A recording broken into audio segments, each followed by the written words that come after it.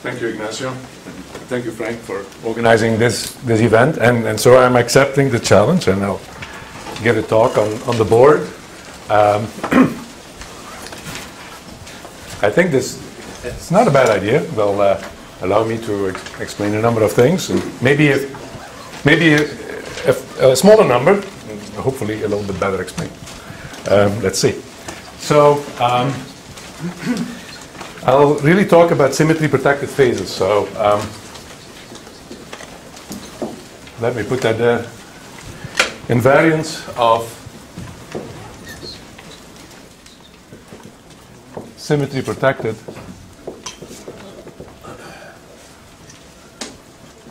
gap ground state phases.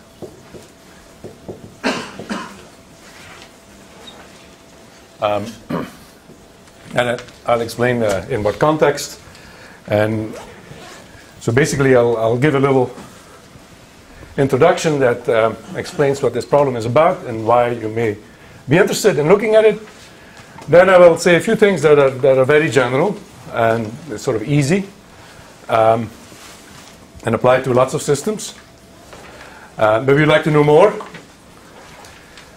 But the more we can at the moment do for a large class of systems, so I'll then focus on a specific case of frustration-free quantum spin chains with matrix product ground states, or finitely correlated states, as they are also known. And that will be a little bit more specific and will involve a little bit of computation. I will see how far we get. So first, So what is an invariant? What kind of invariants would I like to study? So in this audience, probably everybody knows what a quantum spin Hamiltonian is and what the spectral gap refers to, and what the problem is of classifying gap ground state phases and what quantum phase transitions may be. But let me just make this a little bit more specific. So a quantum spin system, a quantum system defined on a lattice, and I will often talk about an infinite lattice and then finite subsets.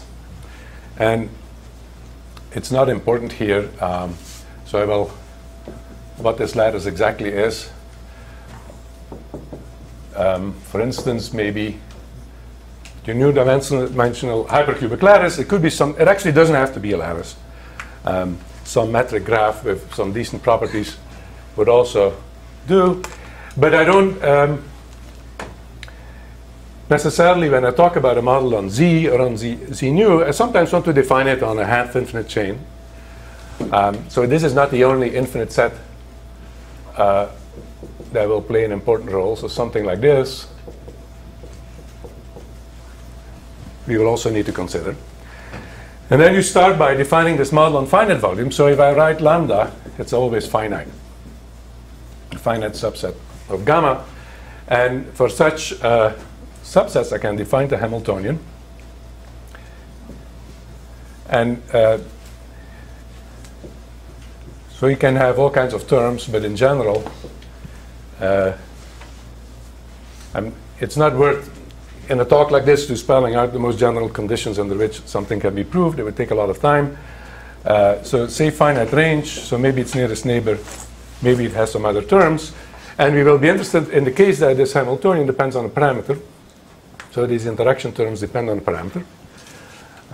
And S, say, is in an interval 0, 1. Right? A real number.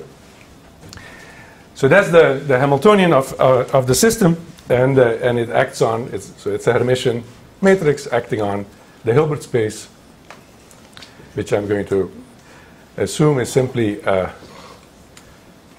tensor product of identical Hilbert spaces. Also that is not essential. So we see all of these. This one is far away.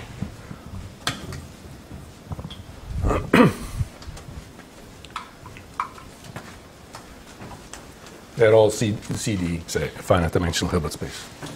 So So the gap property, I will assume throughout, is that the spectrum of H lambda, this Hermitian matrix, is a subset of the union of two sets. So there is an interval which I will denote suggestively E0 lambda of S. This is typically the smallest eigenvalue. And then there is a delta lambda. So this is a short interval near the bottom of the spectrum that contains the ground state and maybe some states slightly above it. The idea is that I may want to include states that, as the system increases, also converge to ground states. You cannot exclude that. And then there is something of the form E0S lambda plus gamma plus infinity. So the delta lambdas and the gammas are positive numbers. The delta lambda go to 0 as I go to my infinite lattice, if that's the situation I'm considering. But the gamma is a positive constant. And so there is always, for sufficiently large finite lambda, a gap between this little interval at the bottom and the rest of the spectrum is separated finite distance. So that is, and that's uniform in S. I mean, the location of the ground state may definitely depend on S, but that gap doesn't depend on S. Or at least there is a lower bound for it that doesn't depend on S. So that I'm going to call a gap path. All of this. Or a gap path of Hamiltonians. Where S is sort of the path parameter. So that's the situation I want to talk about.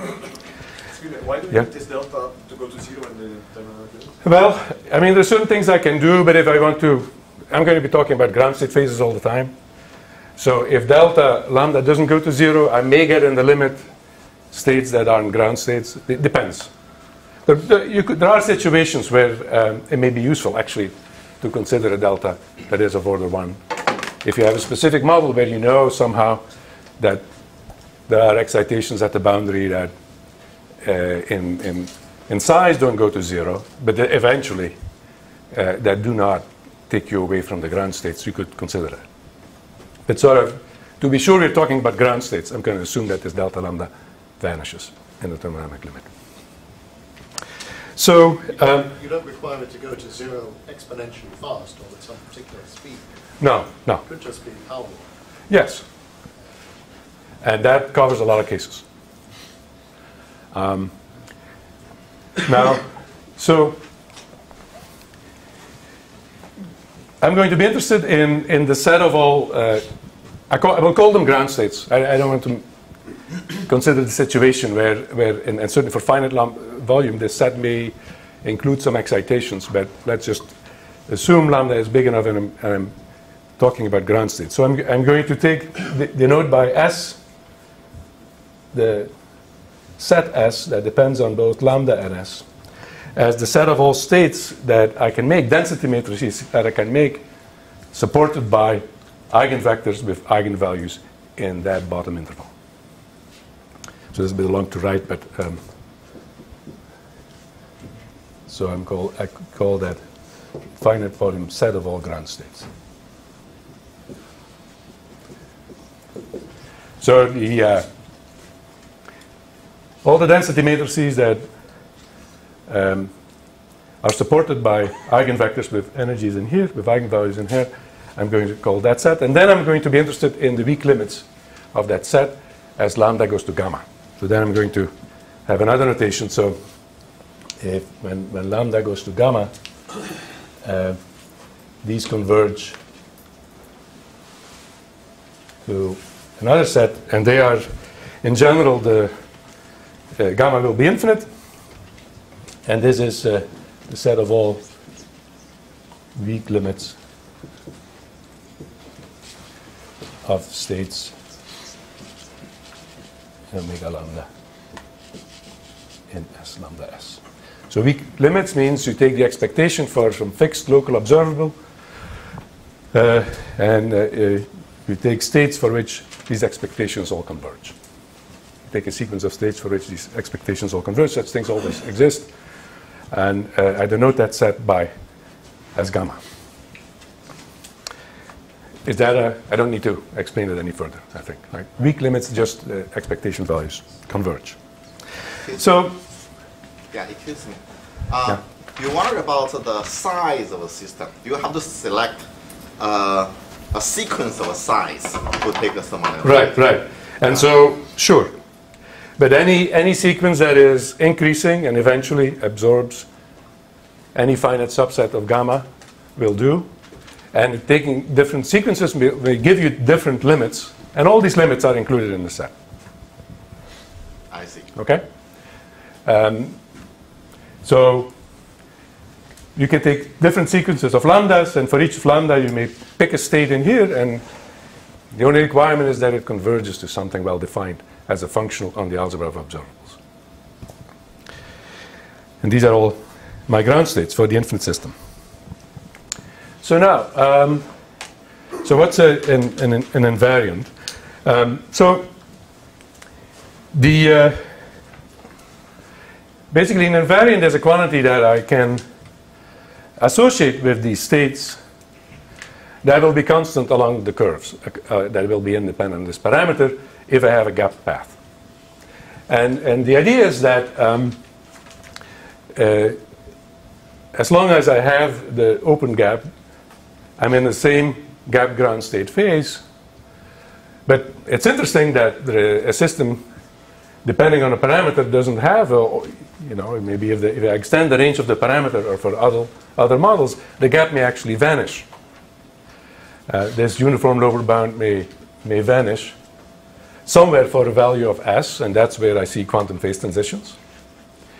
And so the role of invariance is to help you detect quantum phase transitions. It's a necessary condition for a quantum phase transition to occur that the gap vanishes. In principle, it's possible the gap vanishes, you don't really have a transition. If the gap vanishes, how you know this is excited state with this degenerated ground state?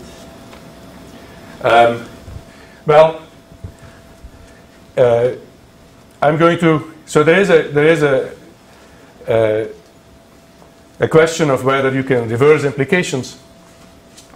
But this is the definition I will use. So if I have this, in the situation I'm talking about, like frustration-free models, this immediately implies there is a gap for the GNS Hamiltonian for the infinite system. It's a nice salvage-on operator with a spectrum that has a gap. And the ground state may be degenerate. That's a different issue. That doesn't mean there isn't a gap. Sometimes we find indeed degeneracy of the ground states. And there's different kinds of degeneracies. And that degeneracy will often depend on the choice of the infinite lattice. I take an infinite chain, infinite in both directions, it will be different in general than if I take a chain that goes to infinity in only one direction. But that's an important thing to use, in fact. Yes? Is there sufficiency condition for quantum phase transition?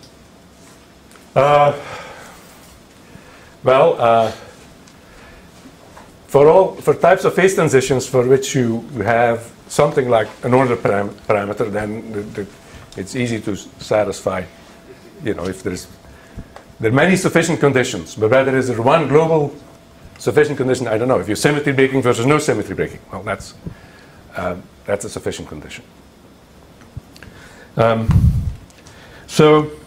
Okay. So these invariants, they can change in value only at quantum phase transitions. And the point is, and this can be interesting because if you studying the gap is not necessarily an easy problem.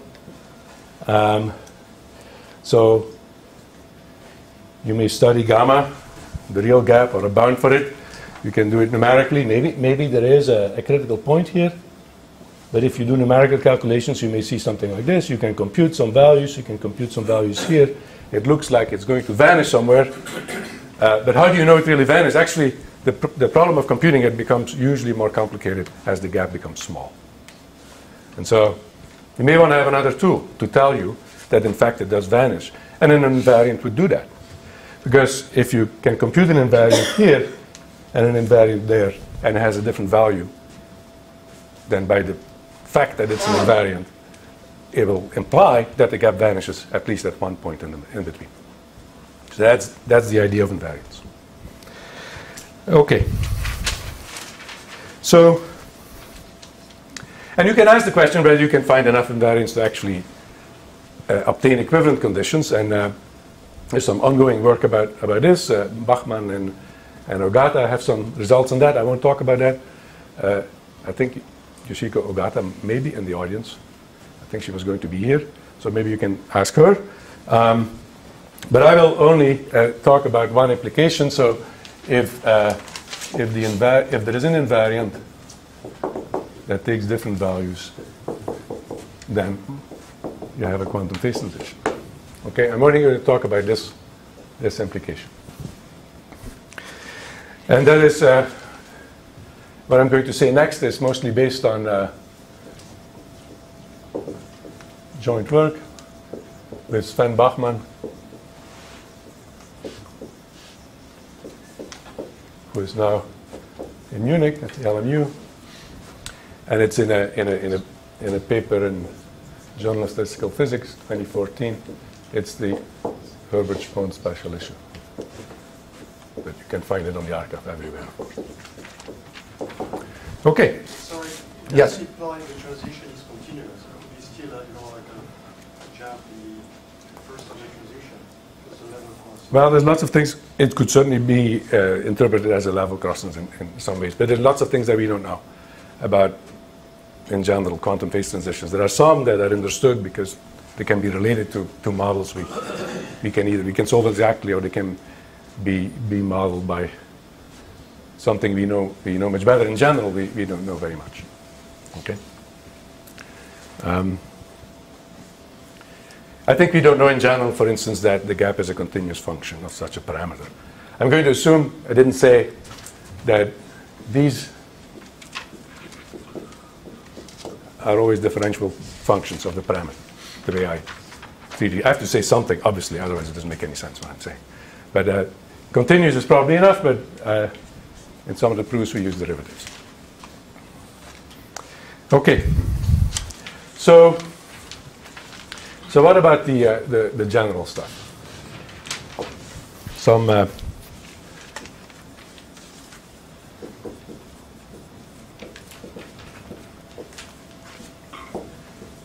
you can say general properties of gap paths and the associated ground states. So this is sort of the soft stuff, but it's sort of important to start with that. And that is basically the notion of automorphic equivalence. That's what we call it. Maybe it's not a very beautiful name, but Sorry? yes? I didn't yet understood what's exactly the invariant is. Well, I want to find them. But it should be an object, a mathematical object, such as a dimension, say, that I can calculate based on the information about the ground state, number one. And it should be constant along gap paths of Hamiltonian. If I look at the ground states along one of these gap paths, it should be constant. So if it's a dimension, an integer, that integer should be constant. Right? And then the way to use it is if you compute it in 2 points and you find a different constant, then you know something happens in between.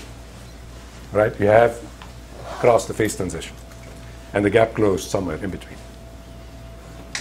But I haven't told you what they are, so I'm going to get there. Okay.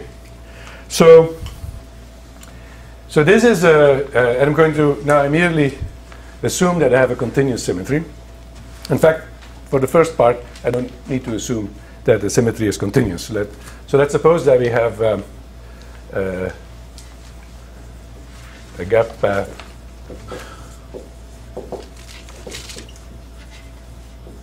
with a local symmetry, G. And it's okay to always think about just spin SU2 invariance of a spin model or something like that, if that's what you're familiar with. Some of these things are more general. So when it's a local symmetry, so it means it acts on each of the individual Hilbert spaces. I'm going to say by some fixed representation. So there are unitaries UG that represent the symmetry. These are d by d unitary matrices, and they act on the CD, on the space of a single spin. And then by tensor product, it acts on the whole system.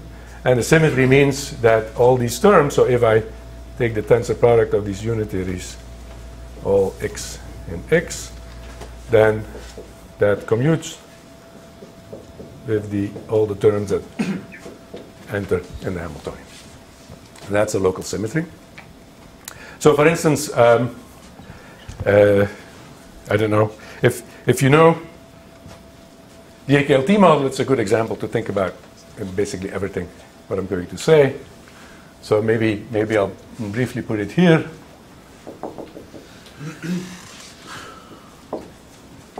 The AKLT chain. So D is equal to 3. It's a spin 1 chain. And its nearest neighbor, so it's in 1 dimension. So it would be defined for a lambda of the form, say, 1L, infinite volume. And then it's a nearest neighbor interaction. One way to write it is as the spin 2 projection on the tensor product of 2 spins. So there is a 5-dimensional space of states that is given energy 1, and then the rest have energy 0. The kernel of this is 4-dimensional for every finite volume. And so we are in a simple situation where you can take this to be 1 point if you want, 0. There will be a 4-dimensional eigenspace of the eigenvalue 0. And then you have this situation where you have a gap and the rest of the spectrum is separated.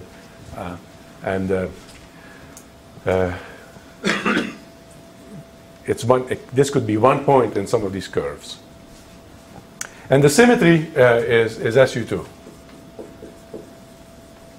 In this case, and it's implemented by the spin 1 representation. 3-dimensional irreducible representation of SU2. Okay?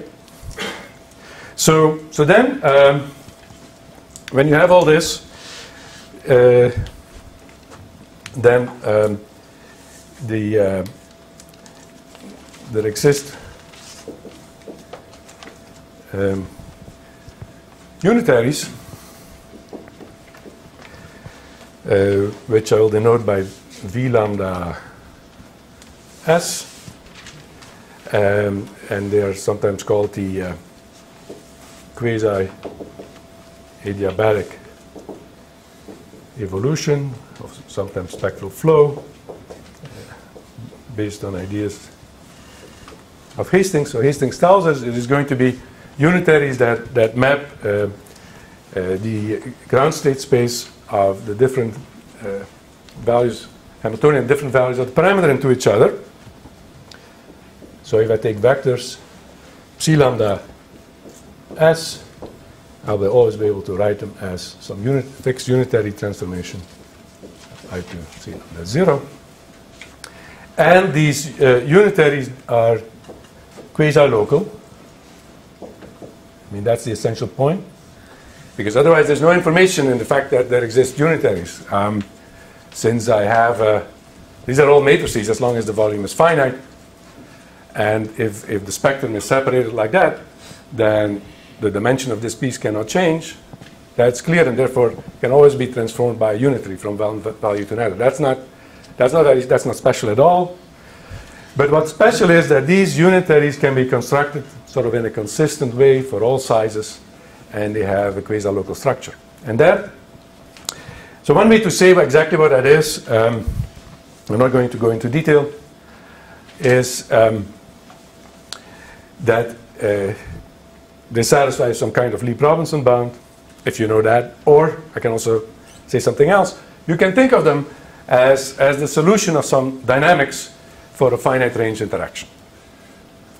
And that is, or a short range interaction.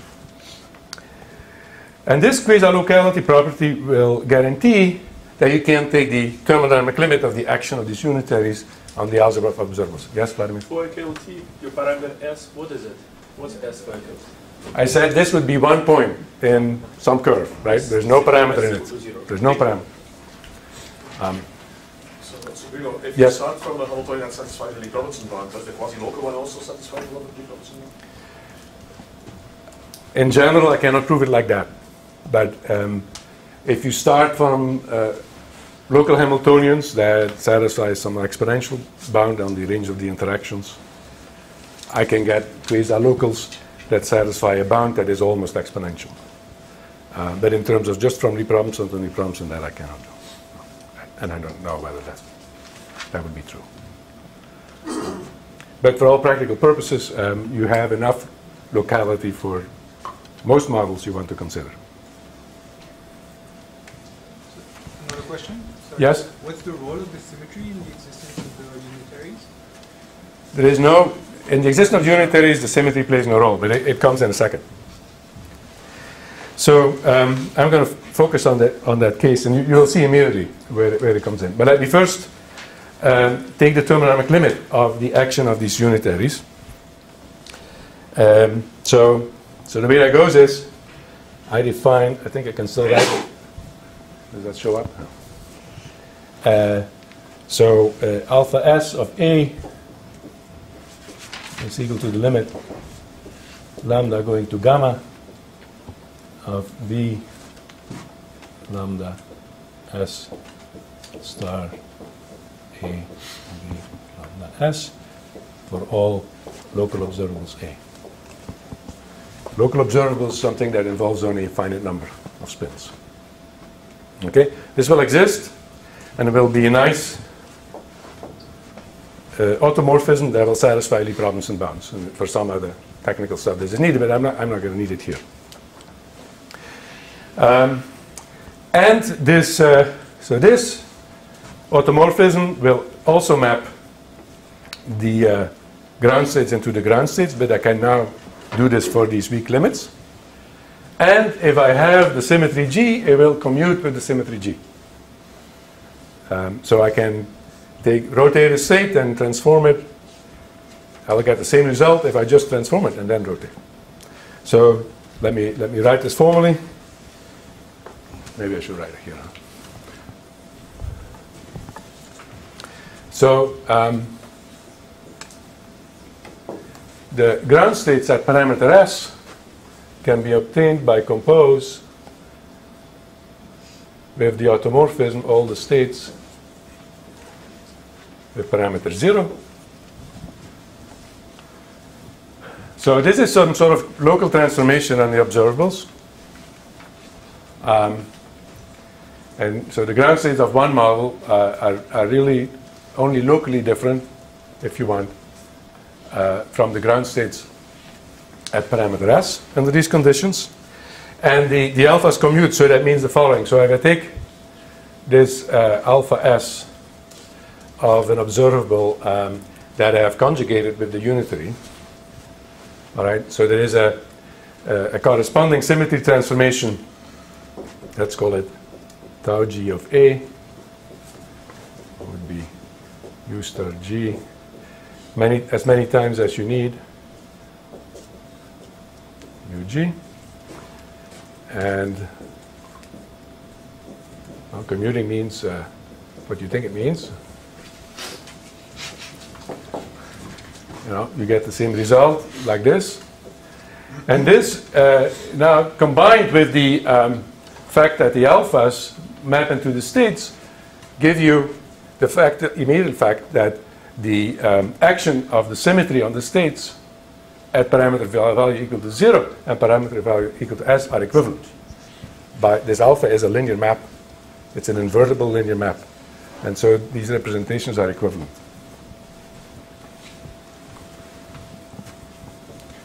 So the action of the symmetry G on this state is equivalent,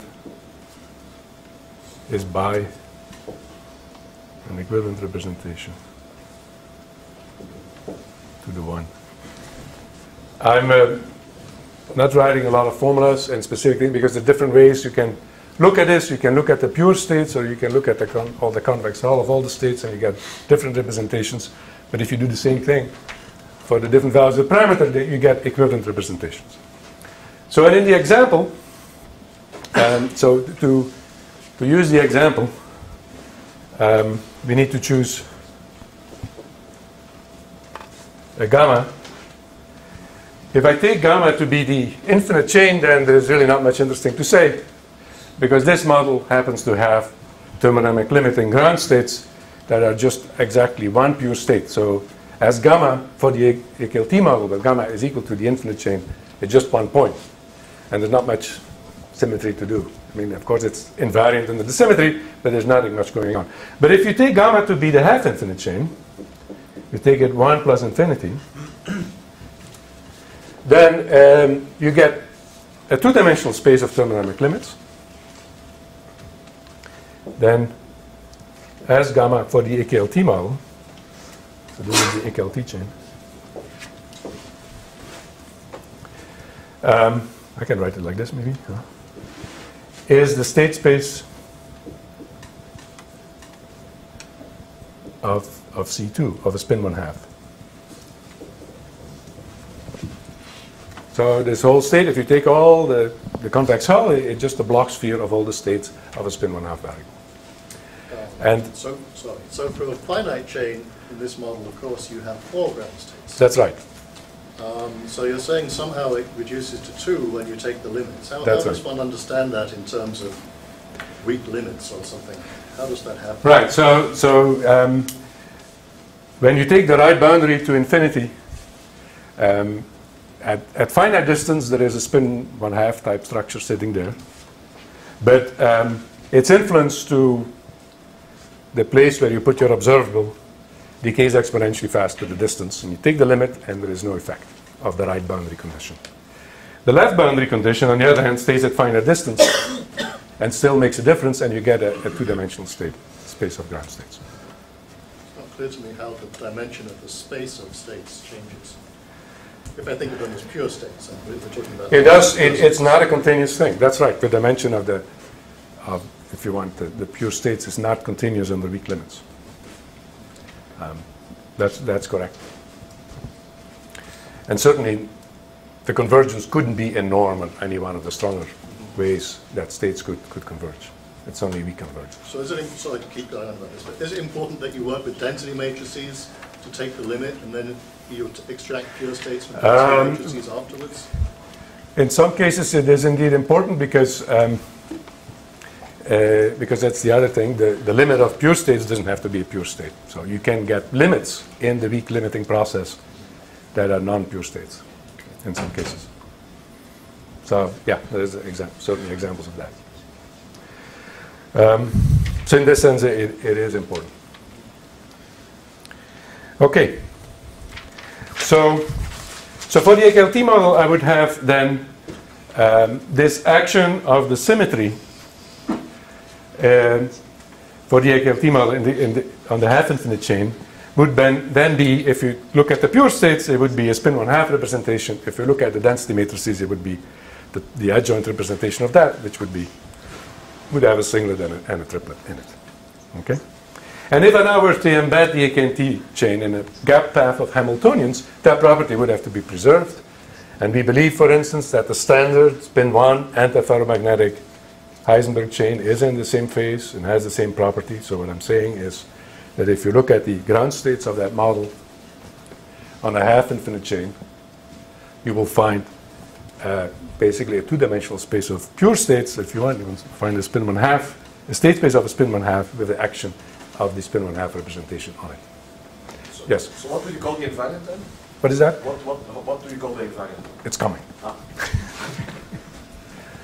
You say Heisenberg equals Heisenberg spin 1, right? Right. Spin 1. Yes, absolutely. So, okay, but there is already an invariant here if you want. So if you have in this abstract setting, which is the nature of this representation.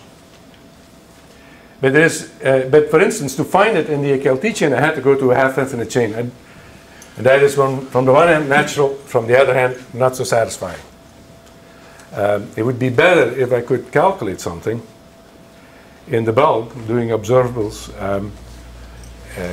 so you can accumulate statistics, take some local observable and measure it or compute it in the bulk and detect the invariant. That would be more useful.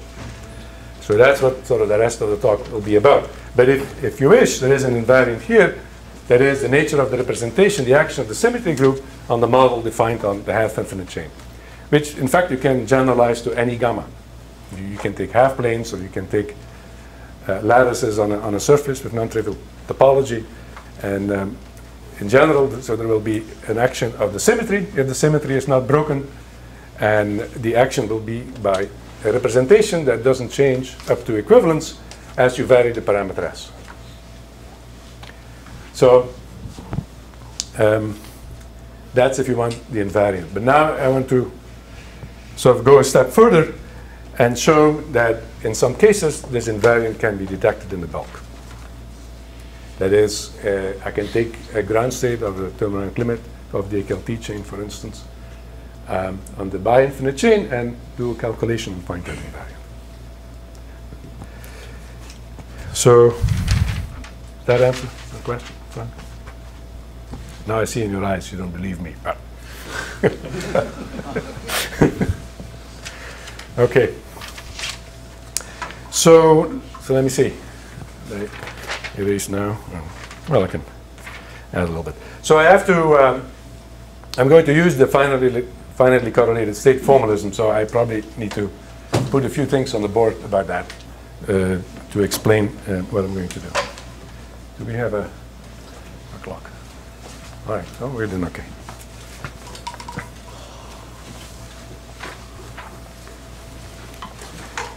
So there are two situations where I can show that the nature of this representation is detectable in the bulk, and that's for spin chains either that are frustration free. I have matrix product ground states. Another class is about which I won't say anything, but it's a similarly interesting class of models that is disjoint from the MPS class, which is one for which you can, in space-time, have a random loop representation with positive measures. And that's sort of interesting because some spin 1/2 models fall in this case, and the positive measure is important, so you can use probabilistic arguments, which I'm not going to do here. And essentially, it's a class where the same result holds, although it's sort of disjoint of the MPS class. And you can continue to think about SU2, but I really want to talk about, you can take G just a connected, compact Lie group. It's continuous symmetry. But say, think SU2. And I'm going to have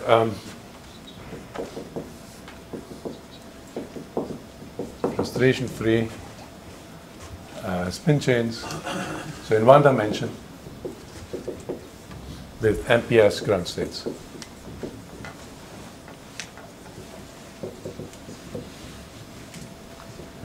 And I'm going to quickly sort of review some aspects that we will use. The finitely correlated state formalism, I think, works really well for the kind of things we want to do here. So let me recall a few things. So we have these symmetries UG, a d-dimensional representation of our symmetry. And say we have a nearest neighbor interaction, but it doesn't really matter, it's nearest neighbor. And let's focus on the situation where we have a unique ground state and a thermodynamic limit. And then you can sort of think what happens if you have multiple ground states, some symmetry, discrete symmetries maybe there are broken, things like that, but you can sort of work it out starting from the basic result. So we have, this is UG symmetric.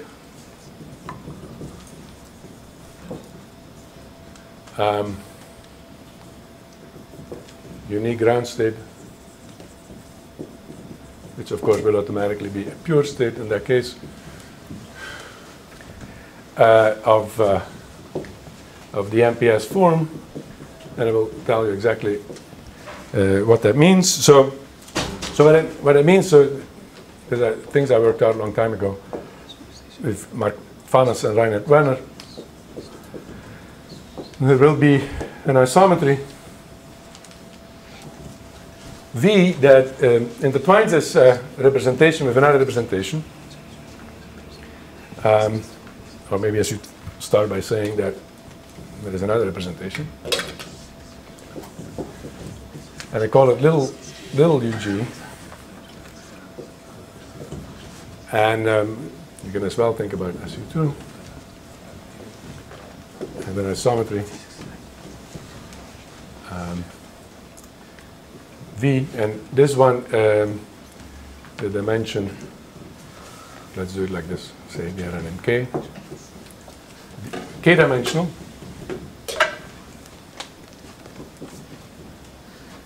And an isometry that embeds CK and CD tensor CK. Intertwining the representation, so UG, VUG You is... should switch to a different pen. Yeah. Visible. Sorry, okay. Let's see. This one already tried is not very good. Let's see.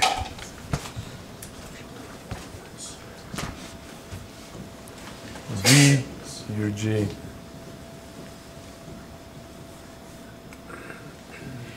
So, in the AKLT case, capital UG was a spin 1 representation, 3-dimensional. Little UG is a spin 1/2 representation, 2-dimensional. And so the V embeds this spin 1/2 representation in the tensor product, which decomposes in a spin 1/2 representation and a spin 1 plus a half, 3/2 representation. So this V in this case, if the representations are a reducible representation of SU2, for instance, will be unique, but in general it could be non-unique. That's not important here. But it has this intertwining property. So V is CD tensor CD. So this is D, this is K, this is K.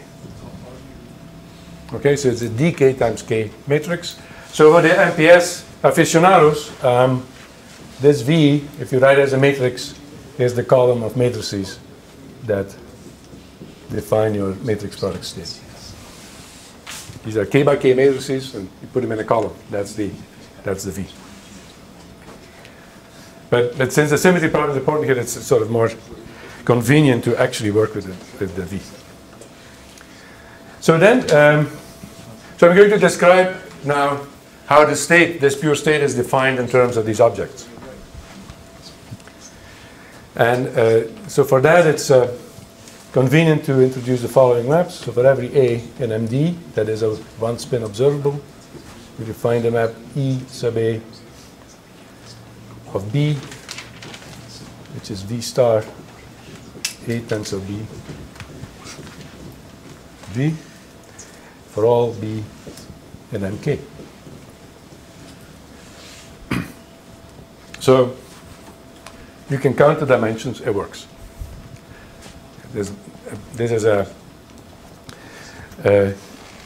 nice map from NK to NK that depends on a d-dimensional matrix, also linearly. You can also think of it as a map of MD tensor MK to MK. And so let me, so the relation to the state is, this pure state, this unique ground state that we are talking about here,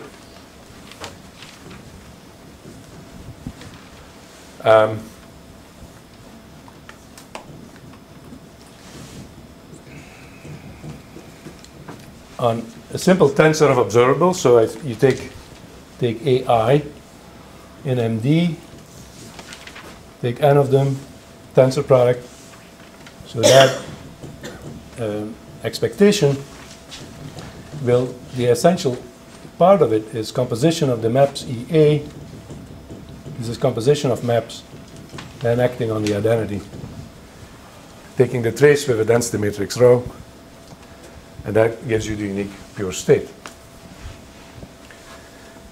So I'm going to use these kind of things. And there's, let's see.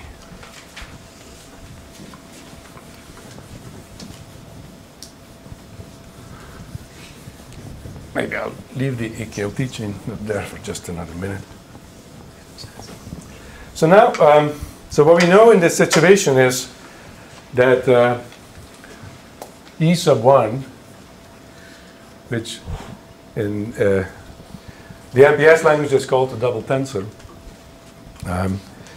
has under these conditions a spectrum that looks, it's complex numbers. It's contained in the unit circle. 1 is an eigenvalue, but that's the only eigenvalue on the unit circle. All the other eigenvalues are here.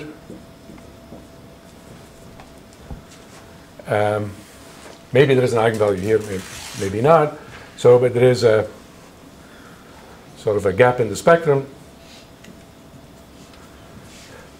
There's lambda and 0, 1. And 1 is simple as an eigenvalue. And of course, the eigenvector is the identity because this is V star V, and V was an isometry. And so the identity is always an eigenvector of this map. But the important thing is that we have this trivial peripheral spectrum, so there's just a simple eigenvalue 1 there. And that implies that if you iterate the map, it will converge exponentially fast to a rank 1 operator.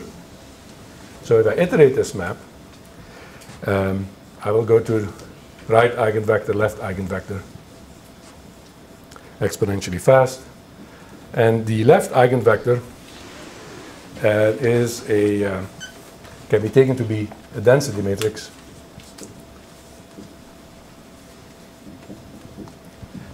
Follows from the general theory. It's a completely positive map, so it has a positive eigenvector. And so it's also a simple eigenvalue, okay? And so what that means is that trace rho E1 B is trace rho B for all B in NK. And if you have the situation here with the symmetry, you will have that rho is symmetric. It will commute with the with little ug for all G. Because of its uniqueness, this is easy to check. So, but the important thing is from the purity of the state, it follows that you have the simple eigenvalue and have this exponential convergence. Okay. So I'm just putting a few things on the board that will explain why we can calculate this invariant in the bulk. So the invariant we're talking about is the action of the symmetry, the nature of the representation of the symmetry on the ground states of a half-infinite chain. But I have to somehow see this in an infinite chain. So, we will need this map, and we will also need the maps EUG, which if you think about it for a second and play around with these relations, is actually similar to E1, has the same spectrum. And it has also a trivial peripheral spectrum, but now, so this is,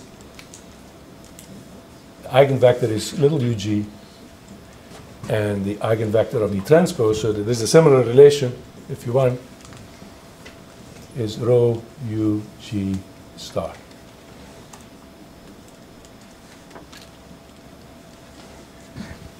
It's only a few lines to check all of that, but in the interest of time, maybe I should move on. These are simple relations that follow from the intertwining relation of V. But since it also has trivial peripheral spectrum, I will also have that if I iterate this map, it will converge to another rank 1 operator. So this is now capital UG. iterated. So that will converge to right eigenvector, left eigenvector.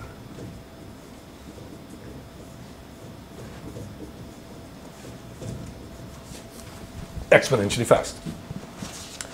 Okay, so why are these properties important?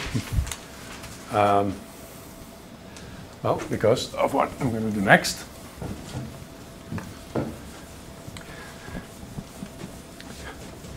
Which is really a calculation in the GNS representation of the state.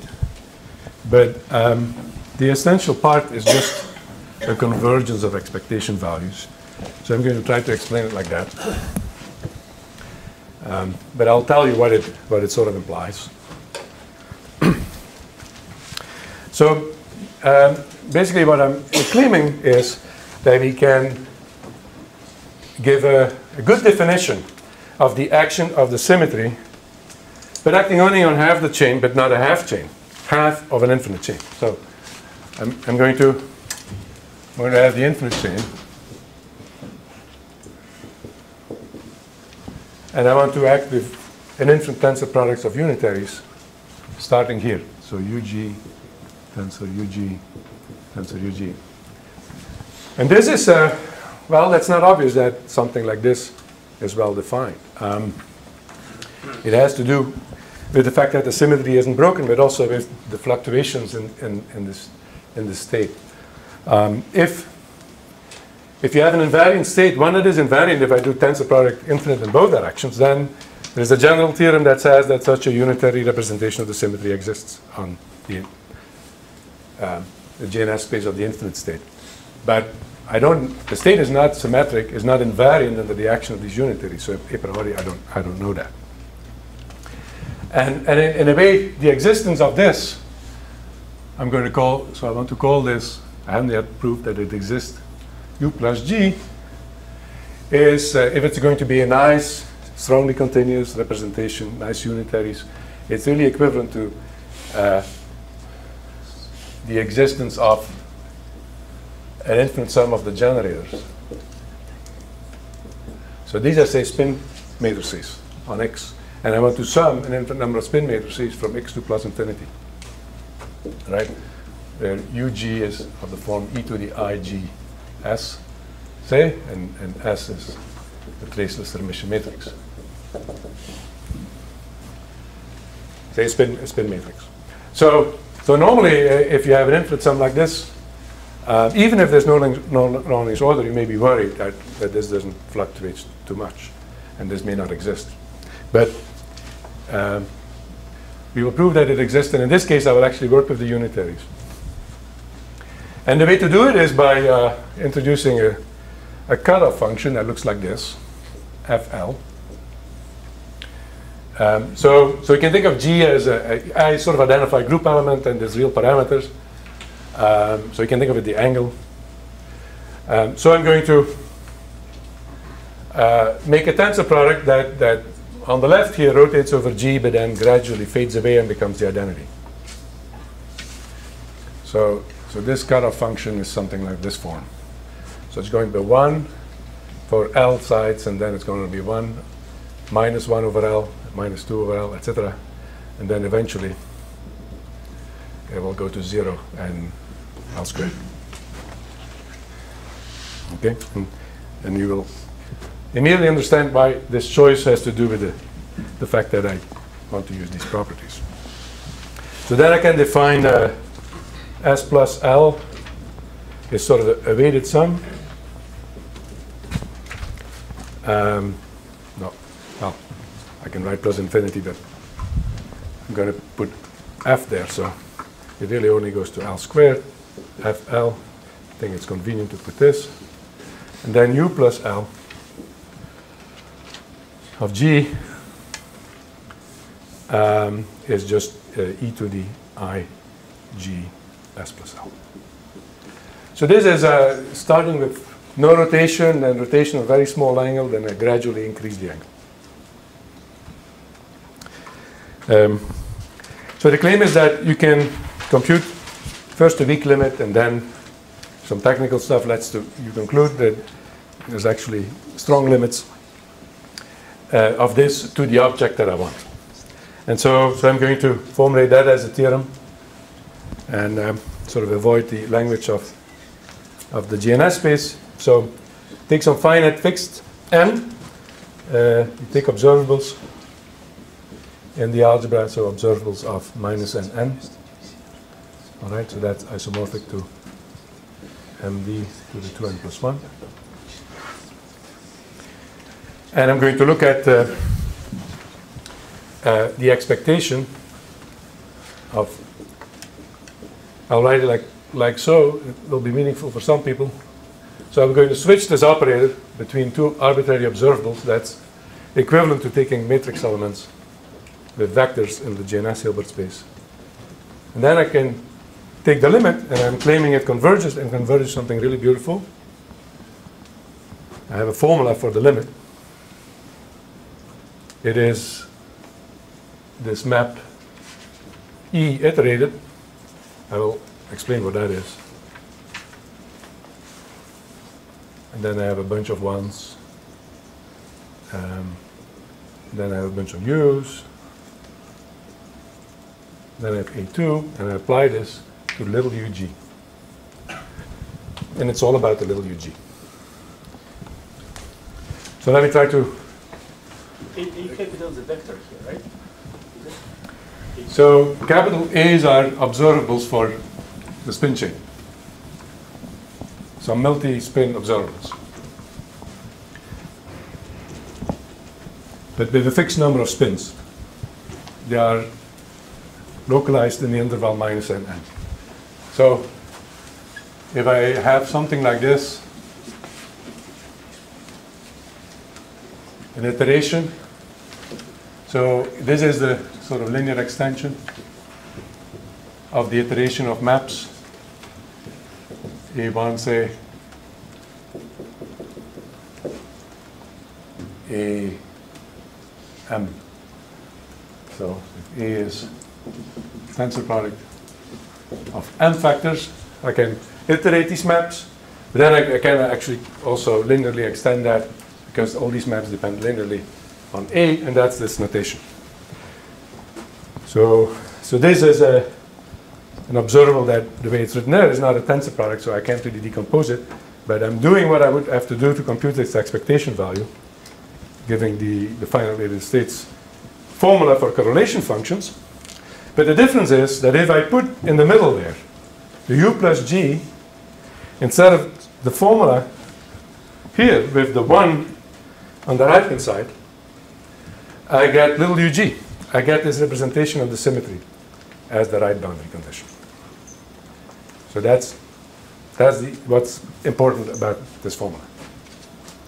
And the rest is just a notation of it's really the same formula, but I have put little ug there on the right. So that's how these rotations then act on the right infinite chain. So and it follows from general nonsense that this is going to be a nice representation of the group, and it has all the properties you want. Okay, so now it's time to sort of see what it means. So let's take observables A1 and A2 that are located here. So I should make that move more clear perhaps. So I have my unitaries there. Then I have A1 and A2 here. Right? So they act on the left. And I'm going to think of the space of states that I get. So first, think that UG is not there. So I have this state of the bi-infinite chain, and I act with arbitrary observables on the left side. You can think of this as boundary conditions or conditionings or whatever on the left. And what you're going to get, because the frustration-free property is obvious, is ground states of the Hamiltonian on the right. Because there I haven't put any observables. The Hamiltonian would still act at 0. And so I'm going to call this, I'm going to think of this as the action of U plus G on ground states on the right half of the chain, but they are not a half chain. It's just all the vectors that I get by perturbing the original unique ground state by operators on the left. That's a nice space on which the symmetry acts, and it's invariant under this. So you can prove that because this acts on the Hilbert space. It amounts to proving that this is in the, well, it doesn't matter, in the commutant of the phenomenon algebra of the left observables of the state. And that is now a representation of G that is very similar to what I had before, namely the action of the symmetry on the ground states of a half chain. And guess what? Let's see what it is. So if you apply this formula here, then what we get is the following. So if I take matrix elements with vectors in this space, so that means that I have now something of the form. So now the A1s and A2, I can commute them because they're all on the left. So they are this. And if I take the limit, I'm going to get trace rho some iteration of the maps simply applied to little ug. That's what this will say. Because, well, if you want, you can take this formula, you put the A2 here, then you have a number of times E of UG, but that just reproduces UG. As long as I have capital UG here, little UG is just an eigenvector, and the formula you get is this. And now, this tells me that this representation must be contained in the direct sum of little UGs, and since these are infinite dimensional spaces, it must be an infinite number of copies, but there is no other. So all the matrix elements, this is just a linear map. This is a linear combination of matrix elements of little ug, nothing else. And little ug was that original representation that I used to construct the state, right? And little ug is also the representation that you find if you start with a half-infinite chain, which I argued was invariant. So I can calculate the matrix elements of this representation in this way as limits of observables of local things. So it's observable in the chain. And a representation is fully determined by its matrix elements by some old theorem of Weil. If the matrix elements look like matrix elements of little ug, then little ug is what it is. You don't know the multiplicity. If it's an irreducible representation, this has to be an identity. There's no other way. If it's a reducible representation, it's not, the multiplicities may change and so on. But also, in the case that I described here, like for the AKLT model, in fact, you get all matrix elements. So even if it's a reducible representation, you will get all matrix elements, and you will also have identity. So in general, you will have identity. And this shows that little ug is observable in the bulk.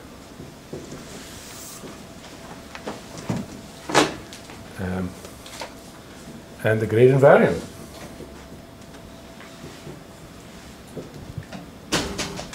Okay, I'm running out of time, I believe, but I'm essentially at the end of my story. Maybe just a few comments. So as I said, there is another class of one-dimensional models for which I can prove the same result in a different way. But of course, we are all, many of us, I know, are really interested in two-dimensional models. And there, well, the general soft theory applies. So if you have systems with a boundary, you will be able to use the representation of the symmetry on the boundary as an invariant, but I don't know how practical it will be. I don't know how to extract it from the bulk. And in fact, often, it will often have, is my sense, sort of an essential part and then other parts. And then to distinguish one from the other, I don't know exactly how to do. And then on top of everything,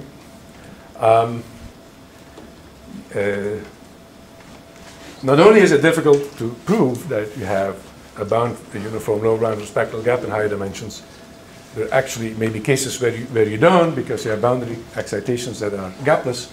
And sort of the same idea should apply, but you will have to invent something to overcome the existence of gapless excitations that sort of close a gap that really there is somewhere a gap you could use, but it's sort of not a gap in the spectrum and therefore a little bit more difficult to handle. But I'm running over time, so I'll stop. Thank you.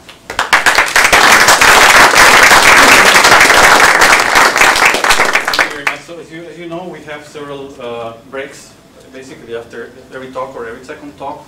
So since we are a little bit over time, so I will invite everybody to ask the questions maybe during the coffee break, and to do it also during the next stage. So we use the coffee breaks to ask questions to a speaker if they are all the time. Absolutely. Thank you. Oh, yeah.